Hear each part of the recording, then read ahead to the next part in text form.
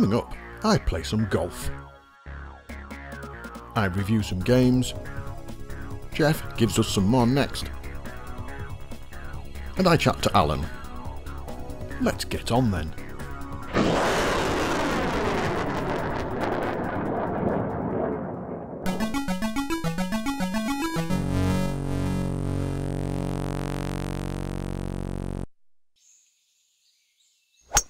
Golf games. There are many versions across multiple platforms, and so many different styles. I loved golf games, especially on the Amiga and PC.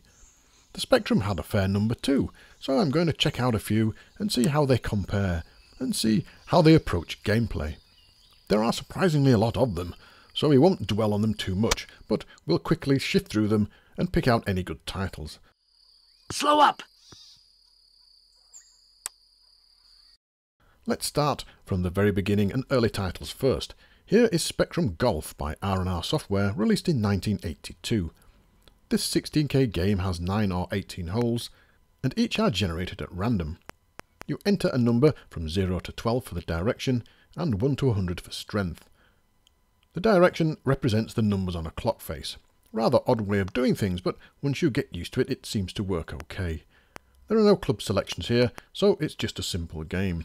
The graphics, as you can see, are 8-pixel user-definable graphics, and movement and sound are typical of an early basic game. Next we have Golf from DK-Tronics in 1983, another 16K game. The difference between this and the first one is very obvious: large graphics and smooth movement. The game has 18 holes and you can select clubs too, but in a numeric sort of way, so club 0 is a wood, and 1 to 8 are irons, etc., and 9 is a putter. You select a club, how strong you want to hit the ball in a percentage, and the direction, which is based on a compass, so north being 0, east being 90, west being 270, etc. Each club has a maximum distance too, so you'll need to know your clubs.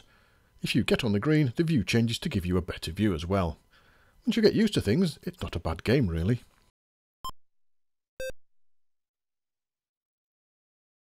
Still in 1983, and we have Golf, also known as St Andrews Golf, by Arctic Computing, which was later re-released by Paxman.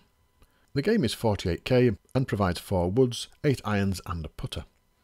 When you start, you're asked for your handicap, and just pressing enter crashes the game. Entering a number lets you continue. The screen layout is very poor.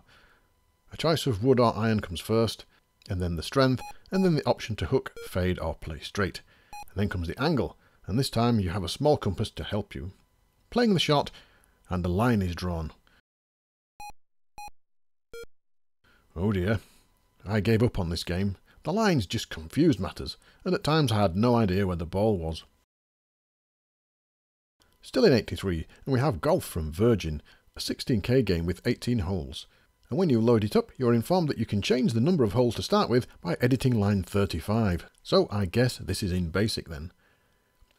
You get a few clubs, 1 wood, 5 irons and a putter, and the instructions are informative but wrong. Here again we see the use of the compass for direction. Once we get into play, the game takes ages to prepare the hole and ages to draw it. That looks a mess. Playing a shot and you see a tiny animated man hit the ball, and a line is drawn. However, the instructions say that 90 degrees is east. Putting in 90 degrees though sends the ball right down to the bottom of the screen, due south. I'm struggling to like this. In fact, I hate it. It looks terrible, and playing it is just a chore. Ocean entered the market in 83 as well, with Royal Birkdale. The screen is a bit odd on this one. The top part shows the side view of the golfer and the crowd, and the lower section shows the top view of the course. You get a club choice, a strength choice, and a direction. The golfer swings and the ball magically appears where the program calculates it will have landed.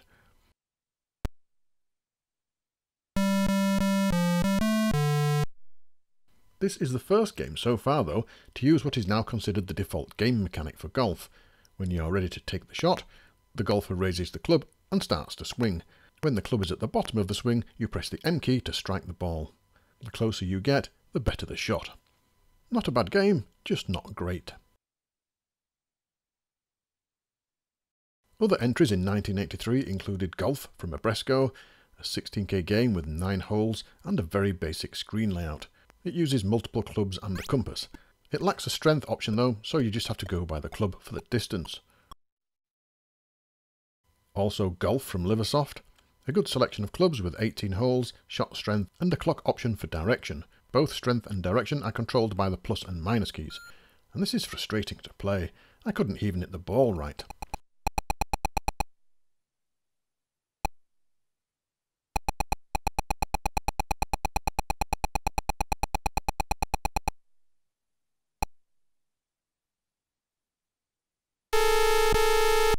On to 1984 then, and will we see any improvement? First up is Handicap Golf from CRL. This game has 18 holes and plenty of clubs, and this is the first game where you can actually preview the hole before playing it, albeit in flip screens.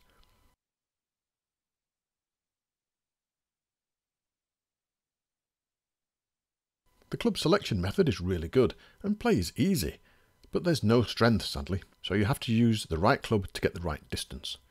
The animation is good as well, and I like how the player and caddy walk off after a shot.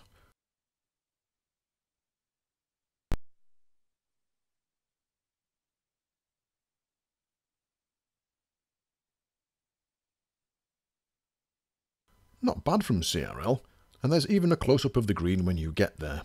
This is the best one so far. It's a bit slow, but certainly playable.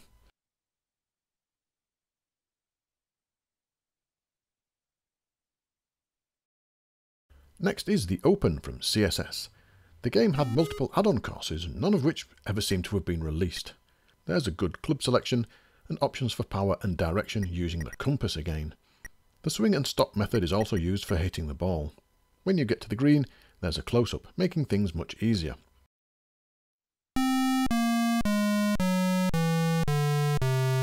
Not a bad game, but the top-down view is very messy.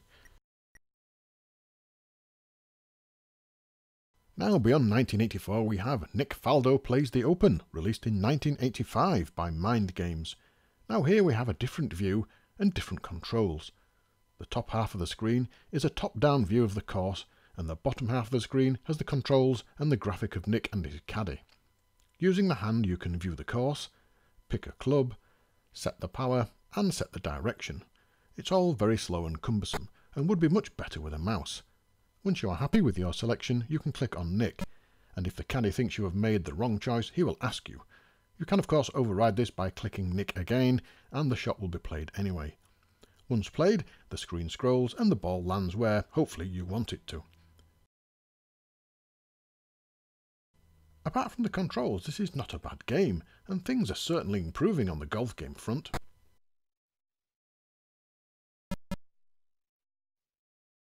And Pro Golf 1 and 2 from Atlantis Software in 1986.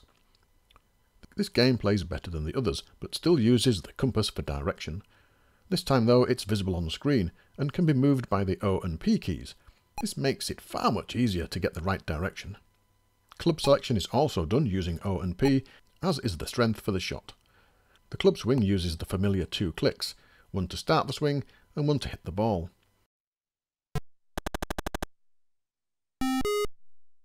Once on the green we get a close-up too. Now this game looks and feels very much like an updated version of the Open. Pro Golf 2 has the Dynamite Dan music too, very interesting.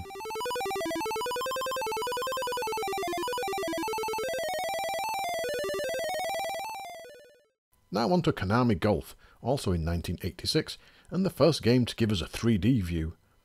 There's a club selection, but this can only be done when the direction and shot have been set. You move the pointer on the top view to select where you want to hit the ball, and then the shot type. And then when the power meter is moving, you can pick a club.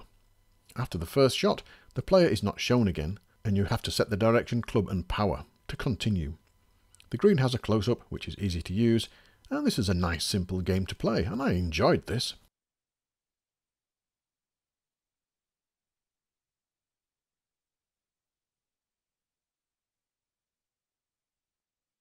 Moving on, and the first leaderboard game was released in 1986, with a few further titles including Leaderboard Tournament and World Class Leaderboard later on. Let's look at the last release then, Leaderboard Tournament, released in 1988. You have a choice of up to 72 holes, which gives plenty of playability, and we get a nice 3D view. You get a choice of the full set of clubs, and we're now moving into the game style that we all know well. Well, at least if you play golf games, that is. The shot is taken slightly differently. You hold down the fire key until you have the right power, and then release it, and then hit it again when the bar gets close to the middle point. A familiar mechanic in all modern golf games.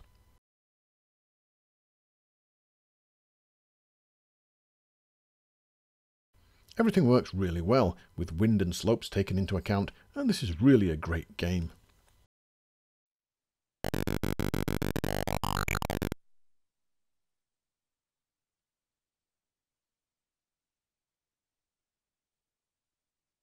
On to 1990 then, and we get finally Pro Golf Simulator from Codemasters. As you would expect, nice presentation, and here you can scroll around the course before taking the shot. Club selection is good and easy to use, and the strength meter and shot type are also easy, and the whole thing feels smooth and well thought out.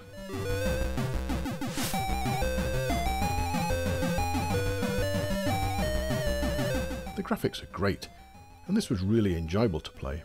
However, it's very easy to get confused which hole you're supposed to be playing, and I often got on the green of the wrong hole. Then I noticed the numbers next to the holes themselves, oh dear, but you still have to scroll around before starting to play. The music is a pain, but it can be switched off.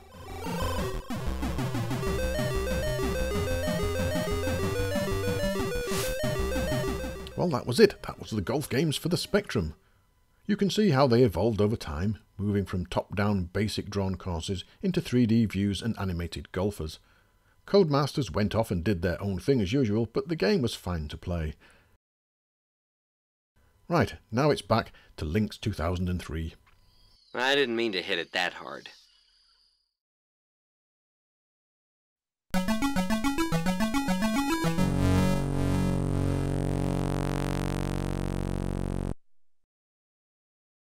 This is Psytron, released by Beyond Software in 1984. And this is a game that sold heavily on its beautiful graphics, and yes, they do look really good. But the game doesn't actually use them. Instead, the action takes place either in a small tunnel or above the Bachula 5 installation, as we shall see. Psytron is the name of the computer that handles the entire installation, from life support to defense. And in this game you become Psytron. As you start, the installation is under attack from flying saucers, floating above the buildings and dropping down small droids into the airlock service tunnels. You have to chase them, catch them and destroy them. To do this, you flip across all locations and watch for small droids in the white tunnels. When you see them, you head off in pursuit. You can also hear them drop if they're on another screen, so it's a mad dash to find them when you hear that sound. At this point, you use the bottom right of the screen, which shows a 3D view of the tunnel. You chase them, flipping left or right, and then shoot them to destroy them. And you have to do this for 5 minutes. The initial wow of the graphics are lost as you concentrate on the small 3D tunnel window. To get to the next level, you have to reach an average score of 50%. Now, I'm not sure if this means less or more, because several times I got 60 and 65%, but it wouldn't let me get onto the next level. I tried many times too, taking a long time, and to be honest, the novelty wears off after the first 20 minutes of chasing dog-like robots down tunnels. Alas, after a long time I never got past the first level, and never did when I bought it back in 1984. There are no RZX recordings either, so you can't watch it. But there is a file you can type in that gives you access to any level. There are 6 levels in the game, and on the second level you get to shoot those pesky saucers. It's a bit tricky to line up as they're constantly moving, but it's a nice change from chasing endless droids down tunnels.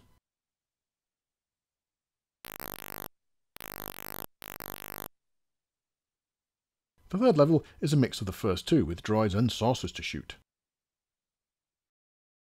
The fourth level steps into the strategy part, and it's about repair work.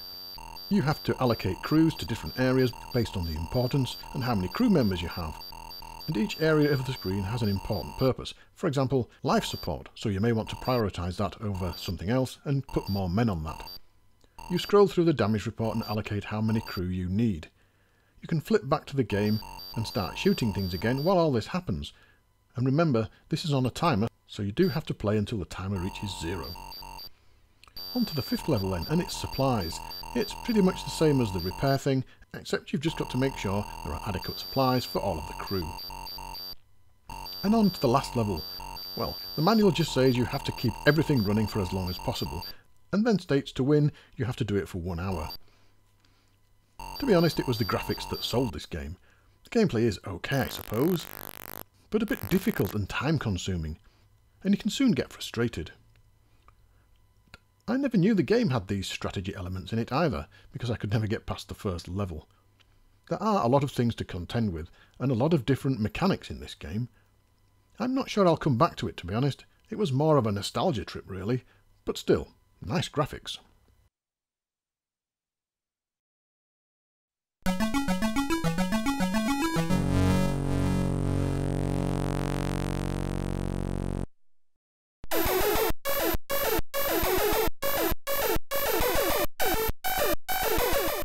This is Flappy Clive, released in 2020 by Farillo Productions.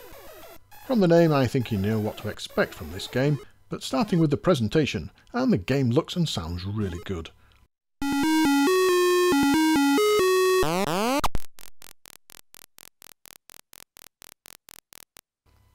The game has a single key as a control method, and you use this to keep Clive flapping away as the scenery scrolls past.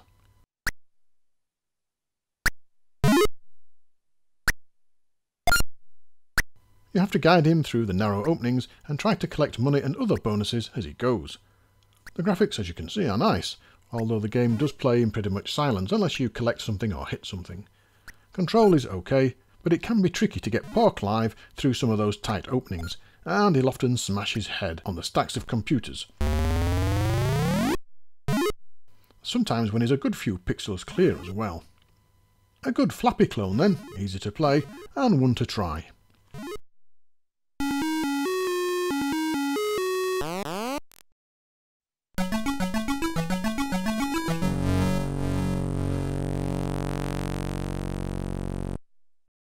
This is I'm in Shock, released by Arctic Computing in 1984. Here is a really interesting take on the shoot 'em up. There are groups of aliens at the top of the screen and your ship at the bottom. However, you can't just shoot them. Scattered around the screen are various triangles that act as deflectors, and that word in itself should trigger a few memories of a game from the 16-bit machines with a similar idea.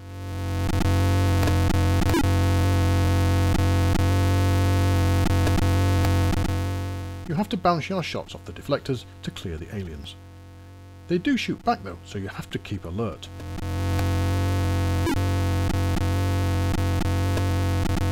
The graphics are basic 8x8 pixels and move in the same 8x8 pixel jumps, but the control is a little bit too sensitive, and you often find you have to jump left and right continually to get into the square you want to before you can shoot.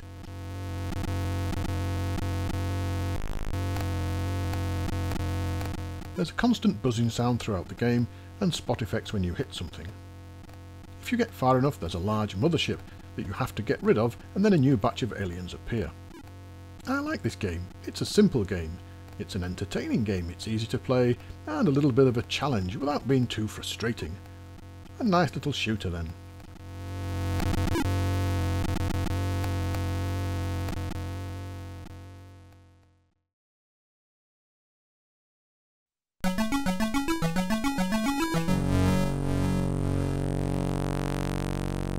So when you were doing these things, did you have an eye on memory, because AGD loads into the Spectrum's memory, which reduces the amount of space you've got for a game? So how did you manage? How did you manage not to just keep using up more and more memory? Oh well, that's actually something that Jonathan's built into AGD already. It uses a sort of paging system. So I don't know if you're aware, but the Spectrum memory is kind of split into two areas, which is contended and uncontended memory. Yeah. So the lower part of the memory is called contended memory. It means it's shared with the ULA chip, which basically means it's slower. AGD games generally are very fast and they run in uncontended memory, so they don't run slowly. Whereas the editor is actually held in the lower half of the memory, in uncontended memory. What it does, it copies editing code from memory banks into the contended memory. Right. So the uncontended memory is always free. So it doesn't matter how much more code you add to the editors, you're never actually taking up memory that's used for the game. the way that the memory works is that you've got the game engine below the game data, and then below that you've got the editor. There's about 6K in there. Right. There are some editing routines that are used for everything, sort of like certain messages and things, and then there's about 3K which is paged in from 1 to 8K. So when you're editing sprites, there'll be different code within the memory as to when you're editing blocks, or as it's loaded in each time. In AGDX, I noticed that you've reduced all of the instructions in the code, haven't you? So you've. I thought that was part of memory saving, because you've changed. Ah, yes. Well, like that's funny, because sprite down and all that thing. That's right, because that you've reminded me now, because that was one of the first things that we did. You probably know, as a regular user of AGD, that a couple of things can happen. The buffer can get full. Basically the editing buffer of a script that you're working on. The reason we use the shorter words basically is because it takes up less space in the buffer, and also with some of the code that I was writing, I was getting nested if statements that were actually going right across to the end of the screen. So that made it narrower on the screen as well. So for those two reasons. But one of the other things I did was also recode when it's compiling. What it does is it compresses all the sprites into an area, and then it compiles the code, and then it recompresses the sprites to give it enough space to have the buffer to work with. Right. So I'm sure you've noticed in regular AGD, when memory starts getting low and you write a script and you press save, it starts to get slower and slower. But in AGDX, it doesn't do that anymore, because I recoded it to use the 1 to 8K memory more effectively. So I've been looking at some of the videos, and there's some really interesting things that you've added. You've added ropes, you've added masked sprites, which is quite interesting. I wouldn't mind getting a look at that at some point. Well, most of the stuff that I did was to do with the editor, to improve the functionality. And basically, I'm really keen to get more and more people interested in developing games, And if you make it easier for people, obviously, you hope that would mean that more people would get into it. So that's been my main sort of area. In terms of the patches, well, a lot of them are kind of things where I'm just playing about and I'm just doing it to learn. But a couple of things that I really liked, obviously, I don't know if you ever saw that Mario demo that I did, but with the scrolling screens. Yeah, so that uses a buffer, and you create the levels in regular AGD, and then it basically pushes them out onto the screen as you move along. And it actually came out pretty well, and it works quite well. But the difficulty then is controlling the sprites, because the sprites still think they're only on one screen, so they don't know what screen they're on. It became a bit of a challenge, really. Unfortunately, and I'll be the first to admit it. I do sometimes have a tendency to do the things that are flashy and they look nice, and then you get down to the practical reality of making them work in a game, and you sort of think, oh, that's going to be tricky. It's like demo scene. People who write demos, they make amazing flashy graphics and everything else, but ask them to put it in a game, and sometimes it's not nearly as easy, is it? From a practical point of view.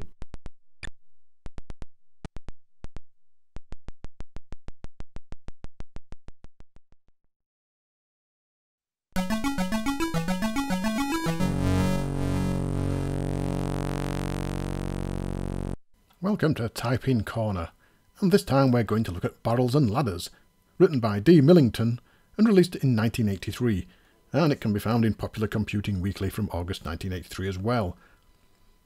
Now, at first glance this may seem like a normal platforms and ladders game, but it has some interesting features.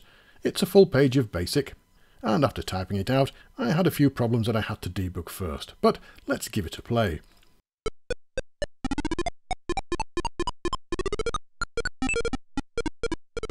The idea of the game is you have to collect the barrels and drop them at the bottom right.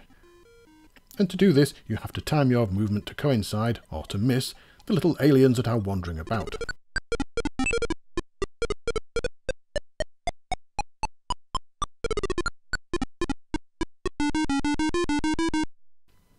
This may seem easy, but it's not, because the timings are very important, and the aliens are placed in such a way as to make things quite difficult for you.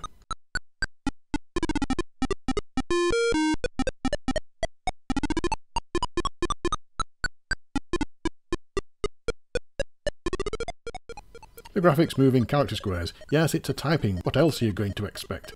And the sound just consists of beeps, but the gameplay is, to be honest, not too bad.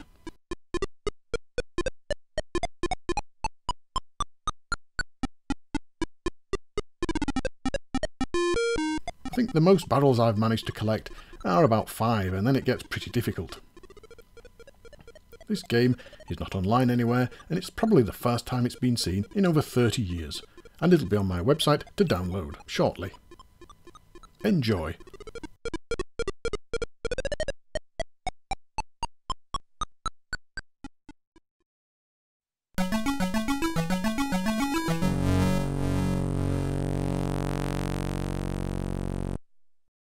Today we're going to take a look at Next Basic. Next Basic is a huge step up from the original Spectrum Basic. People are achieving some terrific results with Next Basic just on its own. So if you want to program for the Next, there's no better place to start, and here are a few resources to help you on your way. The first, of course, is the Next manual itself. When Paul and I asked Jim Bagley at a Play Expo a few years ago what people should do when they first get their Next, his answer was to read the manual. And this is really good advice, and has stood me in good stead. The online version is available and now has a contents page, which was missing from the printed version. The strange thing is that the contents page is at the back of the PDF where you'd expect an index to be. I'd really like an index, and if anyone's compiled one and has made it available, please let me know. It's a great resource and goes into basic programming in a lot of detail with some really good examples. It goes through all of the original basic commands and the new Next basic commands. The Next is a kind of cheat sheet. It's the Next basic reference. This is available from spectrumnext.com and goes through all of the basic commands. It's very concise. It's much quicker to look through if you're wanting to troubleshoot or just find out what a certain command does and how to use it. Now we're going to look at some YouTube resources. The first of these that I'm going to mention is Daryl Sloan's. Very early in the Next life, Daryl created a Next basic tutorial. He not only went through the Next commands, but talked about how to structure the code for a game. He also talks about using the Next sprite editor, which a few of these tutorials do. This is a great place to start if you've got very little programming experience. Daryl explains things really well, he's really knowledgeable. Daryl's also written a tutorial for 8-Bit Magazine, which takes the reader through creating an arcade game. I ordered and have read the first edition of this, and it's explained really well. I like the way he does it, I like the way it's written, I like the way it's laid out. You'll have to buy several of the magazines to get the full tutorial, but if you're just starting out, I think that will be well worth it. The next YouTube resource is Lee Smith's channel, Lee Smith's Workshop. Lee has done a series of 4 tutorials talking about the sprite commands on the Spectrum Next in Next Basic. Lee does a great job in these videos explaining the different sprite functions available on the Spectrum Next. He goes through sprite continue, sprite at, sprite pause, relative sprite, sprite over, then in his final video explaining the Spectrum Next tile map. Lee goes into a lot of details on all of the different functions in BASIC as he goes. He also makes the code available in the notes for the videos, which is a great bonus. If I'm going to level a criticism at Lee, he does go through some of the detail quite quickly. But if you're using the functions he describes, this is a great resource to get a good appreciation of those functions, and you can always look at the code itself in detail after watching the video. Next, Jim Bagley's tutorials. I'm sure if you're up with the Next community, you'll have noticed that Jim Bagley is doing a series of tutorials, Code Along with Baggers. He's actually doing these because it was a stretch goal for the original Spectrum Next Kickstarter. They can be found on Jim's YouTube channel. All the videos are recordings of live streams Jim has done on Sunday afternoon, where he describes the basic concepts of working with binary numbers, then looks at coding in both BASIC and Z80 assembler. They're much longer and ambitious than the previous YouTube videos I've mentioned, although as they are live streams, there are sections where Jim's helping people follow along or debug their code live, or debug his own code live, so sometimes the tutorials can slow down, but that's what YouTube times 2 speed's for. If you want to learn Next Basic, if you start at the beginning of these and follow them through, you'll get a really good understanding. One thing I would say is that I'd suggest you follow through Daryl and Lee's tutorials first. This will give you a bit of background and help you understand what Jim's doing. Although Jim does explain it, I think it's worth doing the tutorials in that order. Probably Daryl's, then Lee's, then Jim's. What's great about these tutorials is Jim doesn't just go into Next Basic, he goes into the underlying theory behind it. He talks about binary, hexadecimal, uses CSpect and other PC Next tools. He also gives you good advice, such as pressing F10 key in CSpect changes between keys in game and basic mode. Jim also shows how to use the Next Sprite editor, not just to create sprites, but actually as a kind of hexadecimal editor to create tile maps that can be loaded into basic programs. If you only follow one tutorial, you should follow this one. But as I say, looking at the others first will give you a bit of a head start and is a great background before you start on this tutorial. So that's basic programming on the Spectrum Next. If you haven't had a go, if you've only played a few games or you're wondering what to do with your Next, if you got it out and played with it for a little bit and think what on earth will I do next, then I'd thoroughly advise you have a look at some of these tutorials, have a read of your manual, download some of the resources, download the Next Basic commands and give it a go. You never know, you might produce something groundbreaking.